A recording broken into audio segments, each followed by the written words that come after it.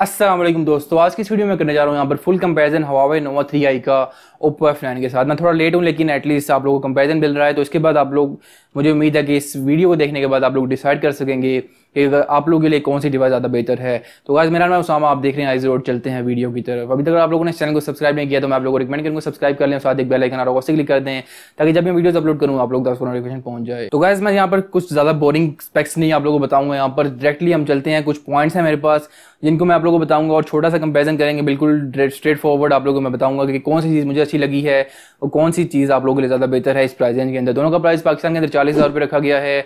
और Nova 3i की बात की जाए तो यहाँ जो इसकी बिल्ड क्वालिटी है वो मुझे Oppo F9 से ज़्यादा बेहतर लगी है। यहाँ आप लोगों को मेडल मिल जाता है और जो ओवरऑल जो मुझे लुक है इसकी वो ज़्यादा प्यारी लगी है Oppo F9 से। Oppo F9 में आप लोगों को प्लास्टिक देखने को मिलता है जिसकी वजह से मैं इसे आप लोगों को रिकमेंड नहीं करूँगा। Oppo F9 में स्क्रैचेस पड़ने के चांसेस बहुत ज़्यादा हैं as compare to Nova 3i।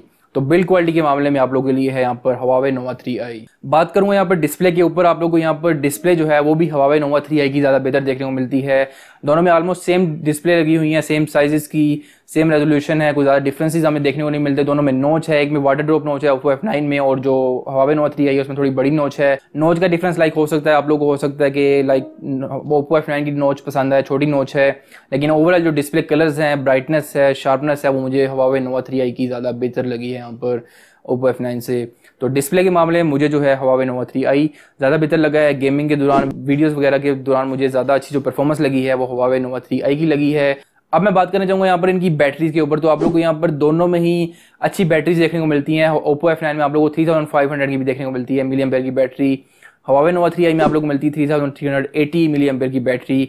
Oppo F9 में आप लोगों को फास्ट चार्जिंग मिलती है बॉक्स के साथ, मतलब जो अडाप्टर है वो काफ़ी फास्ट है, आप लोगों को ऑलमोस्ट 1 आवर एंड 15 मिनट्स में फुल चार्ज कर देगी डिवाइस को। तो ये काफ़ी अच्छी है यहाँ पर चीज़, जबकि Huawei Nova 3i में मुझे ऐसी कोई चीज़ देखने को नहीं मिली क्योंकि मेरे पास रिव्यू यूनिट था, लेकिन हो सकता है कि उसके बॉक्स के अंदर फास्ट चार्जर आता हो, मुझे इस चीज़ की कंफर्मेशन नहीं है। लेकिन मैंने उसे फास्ट चार्ज से भी चार्ज किया लेकिन वो चार्ज बहुत स्लो ही था, ऑलमोस्ट 3 आवर्स लिए उसमें फुल चार्ज होने में। लेकिन जो बैटरी परफॉर्मेंस है दोनों डिवाइसेज की मुझे ठीक लगी है और वो आप लोगों को दोनों डिवाइसेज जो है बैटरी बैकअप अच्छा प्रोवाइड करेंगी। एक दिन आप लोग इजीली यूज़ कर सकते हैं उस डिवाइस को अगर आप लोग फुल चार्ज करते हैं सुबह के वक्त। तो गाइस लास्टली मैं बात करना चाहूँगा यहाँ पर कैमरास के ऊपर। इनके आप लोगों को मिलते हैं दोनों के अंदर ही दो कैमरास, बैक साइड के ऊपर, फ्रंट साइड के ऊपर भी एक कैमरा है। तो कौन सी डिवाइस का ज़्यादा बेहतर कैमरा है? स्पेक्स मैं इनकी फुल वैसे ही बता चुका हूँ उनके रिव्यूज़ के अंदर।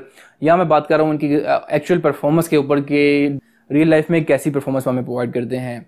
Oppo F9 की बात की जाए तो यहाँ जो इसका बैक कैमरा है वो काफ़ी हद तक ठीक है, यहाँ पर काफ़ी ठीक ठाक कलर्स हैं, काफ़ी अच्छी शार्पनेस है, ओवरऑल डायनामिक रेंज जो है वो भी काफ़ी अच्छी है। यहाँ पर फ्रंट फेसिंग कैमरा जो है वो काफ़ी ज़्यादा लाइट कैप्चर करता है और काफ़ी हद तक आपको इमेजेस हैं उन्हें मेकअप वगैरह करके ऐसा लगता है कि फेक इमेजेस आप लोगों ने एडिट की हैं, तो कुछ ऐसी फीलिंग आप लोगों को आती है Oppo F9 के कैमरा से, फ्रंट कैमरा से। Nova 3i का मैंने जो कैमरा है उसको भी टेस्ट किया है, उसकी परफॉर्मेंस मुझे Oppo F9 से काफ़ी अच्छी लगी। यहाँ पर उसके कलर्स बहुत ज़्यादा एक्यूरेट कलर्स हैं, बहुत अच्छी आप लोगों को शार्पनेस, डिटेल देखने को मिलती है इमेजेस के अंदर। उसके अलावा उसका जो फ्रंट कैमरा है वो भी Oppo F9 से मुझे बहुत अच्छा देखने को मिला है। दोनों के अंदर ही स्लो मोशन मिल जाता है और काफ़ी दूसरे फीचर्स हैं। ओवरऑल फीचर्स वाइज देखा जाए तो Nova 3i में आप लोगों को ज़्यादा फीचर्स देखने को मिलते हैं और यही था कंपैरिजन इन दोनों का। कैमरा कंपैरिजन मैं सेपरेटली आई थिंक मैं डाल चुका हूँ चैनल के ऊपर, आप लोग वो भी जगह चेकआउट कर सकते हैं सैंपल्स के साथ। वहाँ पर आप लोगों को सब कुछ डिटेल मिल जाएगी कौन सा कैमरा ज़्यादा बेहतर है।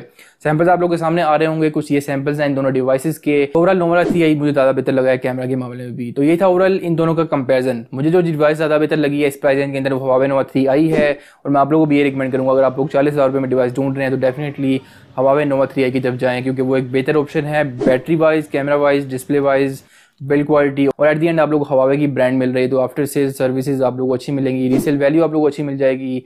तो डेफिनेटली मैं आप लोगों को Huawei Nova 3i रिकमेंड करूँगा यहाँ पर।